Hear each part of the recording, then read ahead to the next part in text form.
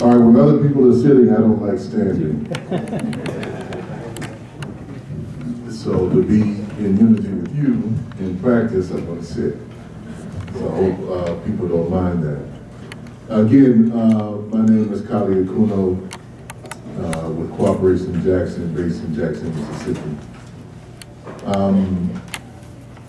I'm also with the Malcolm X Grassroots Movement, which is a national organization, an organization of people of African descent, and has about 10 chapters spread throughout the country. And I'm bringing both of these up because Cooperative Jackson, number one, in many respects is a child of that organization. But it also, I think, gives a kind of a range of the broad base of which I want to kind of center some of my comments in, at least from the beginning. And then get to some more specifics around Jackson, because I believe, in our practice we have to be rooted somewhere firmly on the ground in order to have a basis on which to stand from, and some practice that you can point to as illustrative of what you're struggling for, what you're trying to articulate. So I'm trying to straddle between the two. Now, why? I'm going to make an argument that, and this is making an assumption about everybody in the room, but I'm making a safe assumption that most folks would consider themselves on the left here. But I would argue that in many respects, our side of the present equation, our action and our practice do not equate to our ideas, our theories, and our principles. And that we have to make, some balance, some unity between the two very, very quickly. And not necessarily just because number 45 is in office. In many respects, I think that's a symptom of a deeper crisis that we have to figure out we got to deal with. So let me do kind of like a call and response and see, hopefully this illustrate what I mean. So how many people think that 63 degree weather in Madison in February is normal? Yeah. I see one hand that says, this is normal? Not normal. Okay, not normal at all. How many people here think 63 degree weather in Madison in February is dangerous? Okay. So let me ask, in some respects, the same question another way. How many people here think that there's still room for reform under capitalism?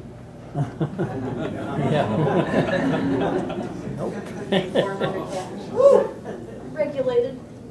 Regulated. I'm trying to build some consensus here, so speak up. We don't think it's that reformable for the most part. No. That's right. No. Do we have a program that speaks to this principle? Do we have a program that speaks to this perspective that we hold? No, we have too many programs. I think I unite with you. Yeah, absolutely. But the central point, and folks who couldn't hear in the back said there are too many programs. We have too many programs. There are too many sectarian, small little sects of 25 and 30 and maybe a couple of hundred people running around thinking we're going to, with that 200 or 300 people unite in 200 plus million without a really broad base of mass-based practice, right? So theory divorced from all reality. But I'm raising this point because I think there's more broad consensus, but we don't have the program, or we haven't developed the program, or we haven't struggled enough with each other, I think, to develop this program. And I think the situation now, points in the direction that if we don't get our act together real quick, 45 will be the least of our concerns, right? The least of our concerns. Because what's happening right now with this, freakish weather, now I like it hot, so it's good for me to be in You know, this is kind of cold for Mississippi, to be honest. Yeah. Still, but it ain't normal, right? It's not how the earth regulates or has been regulating itself, at least for the past couple of thousand years, to where other complex life can understand the rhythms and flows and move and act accordingly, right? I know in some of our area, you know, the plants are blooming too soon. And what does that mean? The birds and the bugs are not, you know, doing their normal cycle at the right time, so they're totally off, right? You know, the bugs are coming out too earlier, and the birds are laying their eggs too late, you know, which is pointing both towards imbalance.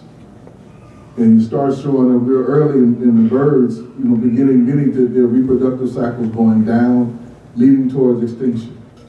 And we don't yet fully grasp that how we're dependent on all of those birds and all of those bugs and all the little things that are in the ground for our own existence, right? We think we're a little bit smarter than what we really are, and we have a deeper grasp on how this earth works than what we really do, and we think we can keep abusing it in particular ways, and it's not going to hurt us, so that we'll be smart enough to come up with some techno fix or, you know, some new gadget or some new trick that's going to get us out of a serious bind. Don't work that way. Don't work that way.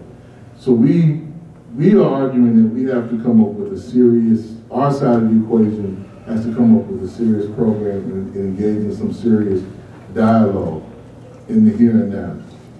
And I'm challenging all of us to engage in that.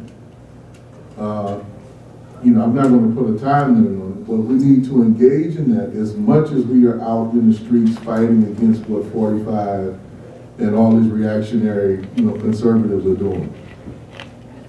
So I want you to hold on to that. Because we can do, and we should do, I'm not saying that we shouldn't be out there fighting against every single thing that they do, we should. But the reality is we don't have the capacity to fight them right now on every single thing that they do. And we got to be real about that.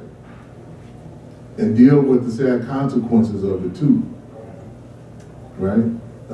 And that, what I mean by that is there are some losses that we are going to take in this next period.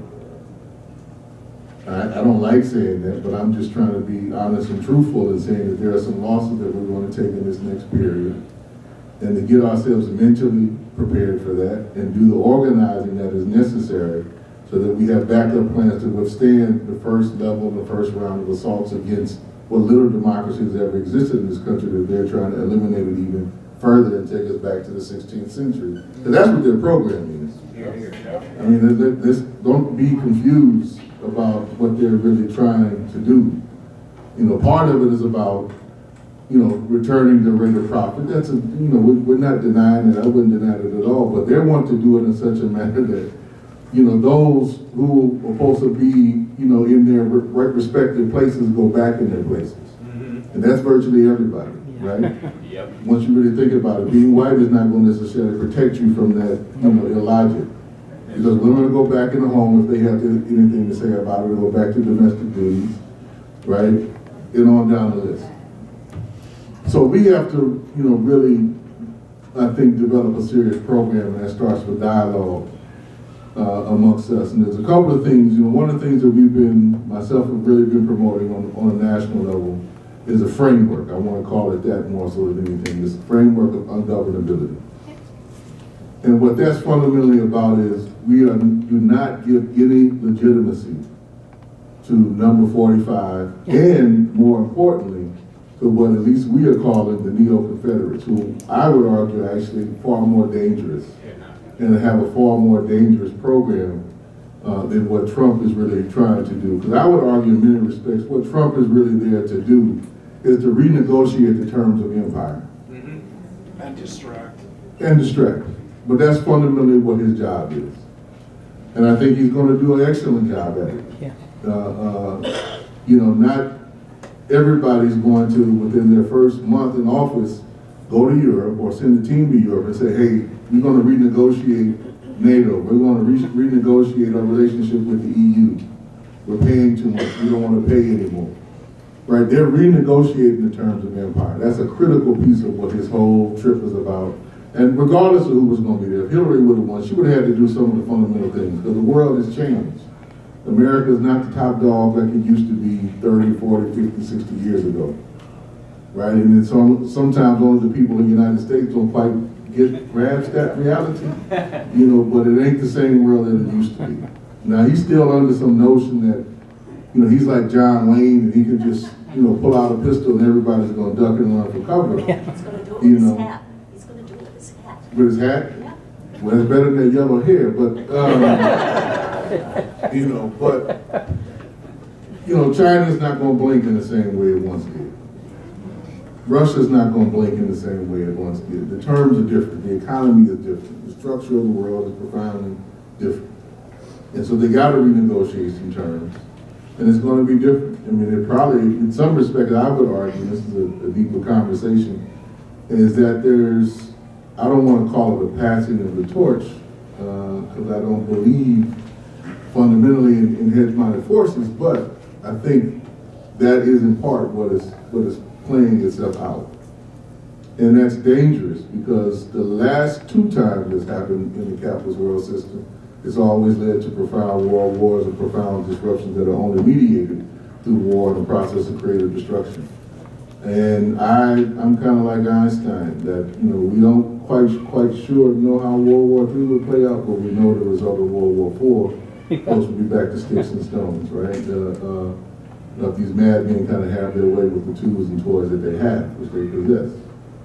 So I like to avoid that. I like to avert that as much possible, and I hope most of you want to do that as well. But that means we got to get ourselves profoundly more organized than what we are now. And we are not an organized force. Let's not kid ourselves. With the unions, with our political parties, we're not as organized even as much as we once were 20 and 30 years ago. Does it mean that we don't know how to do that? Not in a whole. I think we do still know a lot of those tried and true techniques. And when I mean by organized, I'm not talking about creating a great internet platform. That's not what I'm talking about. That'll help us do some things, right? It'll help us do some things faster, right? But we need to be organized on the level to where if Dario gives me a call to engage in an action, I can say with certainty how many people I can get to commit to doing that action, right? Without a moment's hesitation. That's organized. Hey, man, okay, you know, you call me, give me 2 days, I can move 50 people, put them in action. And we can agree on, you know, if it's a political action, you know, if that's a demonstration or for some other action, whatever it may be, but making sure that I'm in contact with that many people who are ready to act and are trained enough to act on the ground in my community. That's the level of organizing I'm talking about, that I think we have to get to. We've done it once before, you know, in all of our societies we've done it once before, and we can do it again. It's hard work, it's not magic, it's just a bunch of hard work, dialoguing, you know, dealing with each other's contradictions, dealing with each other's shortcomings, dealing with each other's failings. That's ultimately what we're going to have to do and get to. The other piece that I think we have to do with this, we have to make we have to engage in a serious struggle around the means of production, and particularly around some of the new means of production that are emerging and developing rather quickly. And to a degree, we've always been engaged in it, so I'm not necessarily proposing anything new. But I think there's a difference between arguing for a job and fighting to control the economy. Those are two different things. And I think that for many of us, particularly the most vulnerable amongst us, capitalism has already emerged and developed to a point where there are profound surplus populations all over the globe. Yeah. Right? And I think now it's trying to develop the political will to get rid of some of those surpluses. That's also, I think, part of what 45 is about. Like, you know, can we put somebody in place who has the political will, the political nerve and gumption to just eliminate whole sectors of humanity? And we should not be surprised that it's on the table. The system has done it before. and left unchecked, it will do it again. Right? It will do it again. So we shouldn't shy away from that. I think, act like it's not there. Because from what I see a lot of times, there's a constant kind of acting like, I can't believe they did that, or I can't believe that this is happening. I can't believe, and it speaks to a profound disconnect as to, that's been happening to indigenous people all along, that's been happening to black people all along. You know. Yeah, coming home.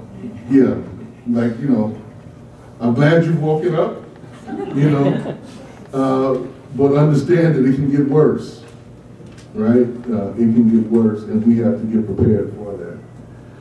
And so, arguing and I think struggling for that, I think is the key thing. And I want to argue that I don't think that we do enough throughout this country to have a serious conversation between what is left of organized labor, and I'm saying that intentionally, right, and what is emerging as the cooperative field in this country. We aren't in deep enough dialogue and conversation with each other about how, as workers, and we're all workers, how as workers we're going to shape our own future. And I'm saying that because part of a big part of what Cooperation Jackson is based upon is a black reality that ain't nobody creating no jobs for us. That day is long since passed. And where I'm at in Jackson, Mississippi, the real unemployment rate easily is over 50%.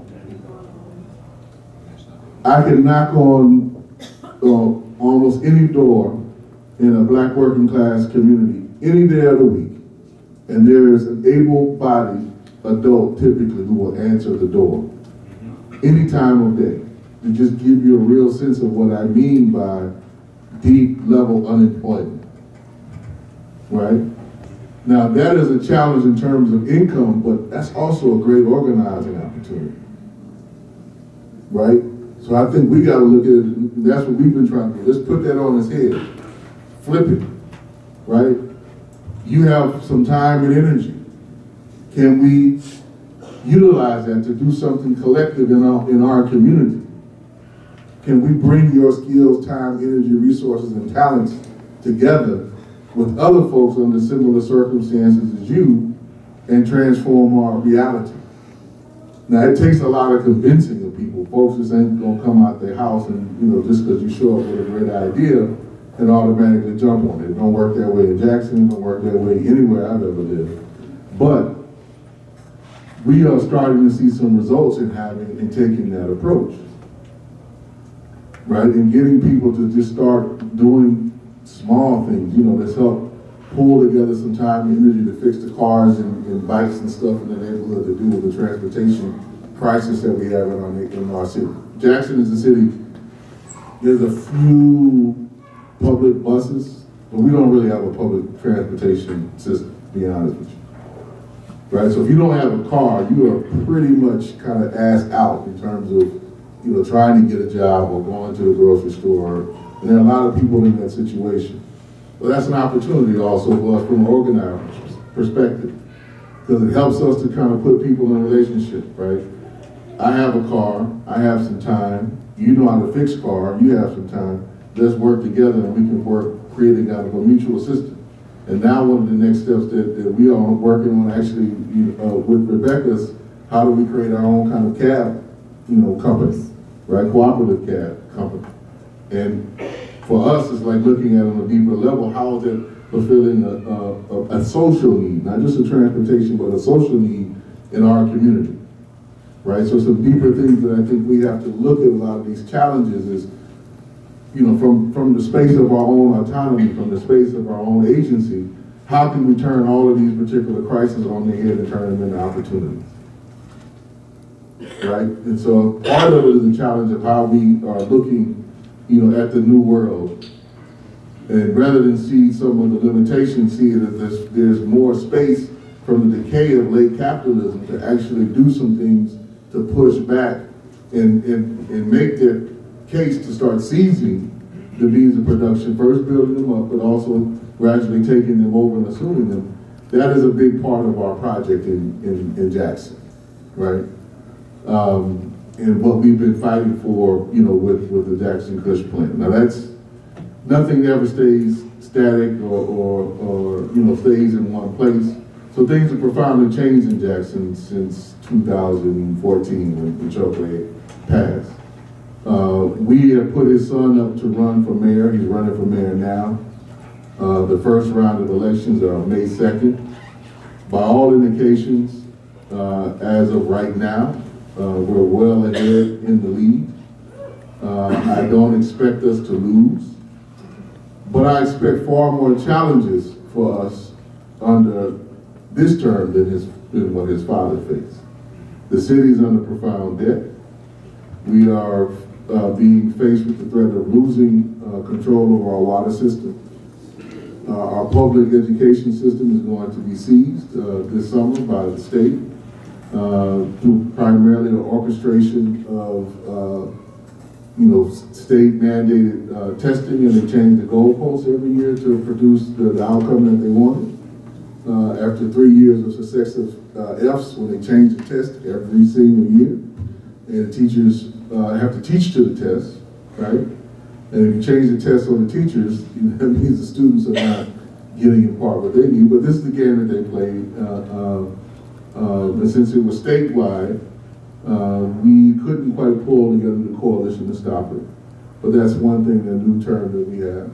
And then our governor is very, very close to Trump.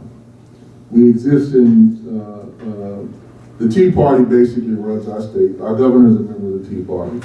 There's a Tea Party supermajority in the legislature in both houses, and also within the state court system. So we've been living under kind of this one-party rule that now everybody's experiencing for 6 years. So we've learned a few lessons that perhaps we can impart. Similar here now too, right? And for 6 years. For 6 years. Similar here, yeah. I thought there was a Democratic legislator until about 2 years ago here, majority. Well, a handful. A handful. Not a majority. Not a No. majority. No. Well, similar. Okay. So you know that this is our reality. You know, kind of what we're dealing with, and because of how close our governor is to Trump, Trump has given him certain promises that he can do some things that the Army Corps of Engineers has been telling the state of Mississippi that have been impossible for almost 25 years. And so he's been bragging and boasting since the inauguration that they're going to create a whole new water system for Rankin County, which is a predominantly white working class county, the home of the Klan in Mississippi. It's right next door to Jackson. And the county only has 40,000 people, but they're going to build them a whole new water system, right? Where they don't even have the density to pay for the water bill for the system that they're going to create. But the point is, it's more political, because Jackson receives 42% of its annual revenue from the sale of water to the greater metro area. So if you take water away from us, basically you destroy the ability of the municipality to in effect, function. So it's a deep-seated political reason. It has nothing to do with providing a service.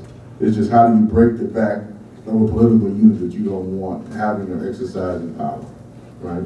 So that's a particular piece of what they're planning on doing, in our case, is annexing a critical part of what they call the downtown area, where 60% of the jobs in the city of Jackson are located in this new district that they're creating, and turn that over to the government. And then they want to create, in addition to this additional water system, they want to flood a good portion of downtown Jackson to create a lake and a casino district. Right? The deeper point of this, and then I'm going to switch, the deeper point of this, these are all symptoms of just little pieces of a plan. The long-term objective is to break the political back of Jackson. Jackson is 85% black. 85% black. And by their calculation, they can take Jackson back politically if they're able to reduce Jackson's current black population down to 65 to 60%. then that gives them enough, power and force demographically to be able to split the black vote and then get whatever candidate that they want in. So this is all part of a long-term coordinated plan and strategy, the level at which they are dialoguing and coordinating and working with each other. I'm citing all this to give you an example of what organization looks like and what we need to do to get to that level of also sophisticated coordination, strategy, development, organizing. Their side can do it, our side can do it. We just have to break certain habits and certain perspectives which keep us from dialoguing with each other, keep us from seriously struggling with each other, and keep us from working with each other in coordinated ways, even when we disagree. That is a critical weakness that we have, right? That we have to figure out how to overcome, and we better do so quickly. The last thing I do want to say that we've been pushing, I'm just offering this in part as an honest, from our perspective, warning. The Democratic Party, as it's presently constructed, and I don't believe it can be reformed, we make that clear, personally. But it's not going to save us, y'all. This group, if you're expecting it to save you from 45, if you're expecting it to save you from Scott Walker's, it's not going to happen. We got to organize something different, and it may, take some remnants of that old structure with it. But we got to organize something different, something new that's going to reach the vast majority of those who are oppressed, exploited, and excluded in this society. And it's something that can be done. I don't think it's going to take a lot of hard work. Let's not elude ourselves that it's not. But we have to remember all of what these Tea Party, Republican folks, 45, they can only represent a minority from this point forward. That is all they can represent. Now they can rule effectively as a minority. Let's not be confused ourselves or elude ourselves that they can't. We need to look at South Africa and understand how a minority can effectively rule an overwhelming majority. But we have to recognize that if we look in a different way and organize in a different way, there's a profound new majority, which is black, brown, and everything else in between, that we can tap into, have to tap into, that I think is more than willing to be politically engaged. They just don't see the electoral form as the only viable form of doing it, or as the most expedient in doing it to deal with their real life situations and circumstances. So we have to think outside the box, those upon the left, instead of just trying to channel most of our energy into the electoral fights. What are the other things that we have to build on the side that parallel this, that are actually building power in our communities and organizing people to exercise that power? People's assemblies is one, cooperatives or another, but those are not the only form. Those are just two particular types of tools that we've been trying to work on developing, but that's not it. But I would argue, again, going back to that same point, we have to give as much time to the build as we're doing to the fight, and we have to give equal time to actually sitting down in our communities, having meetings with our neighbors, whether they agree or disagree with us, right? And constructing a real political and viable program going forward. If we don't, again, 45 is going to be the least of our concerns. The least of our concerns. So I'll end it there. I do believe, I'm one who, I think this is a hell of a time. I think we should embrace the fluidity of the time and not be afraid of it. For any of you, out there like me who consider yourself a socialist, I would not have believed I could actually even say that in many places publicly 2 years ago. Yeah. But that space is now open and is one that we need to seize and not let that moment pass or fade, because there's millions of people out there looking for alternatives and are hungry for it.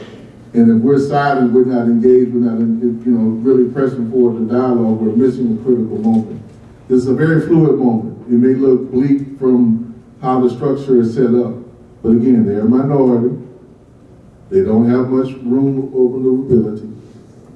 At the end, they have a few economic things, levers that they can pull, which are very serious and shouldn't be underestimated. But, we know that they're going to have to resort to force in order to keep this thing together. And that's a losing combination at the end of the day. So let us seize the time and opportunity. Don't be weary. There's plenty of people out there to talk to who want to be organized. Get to work.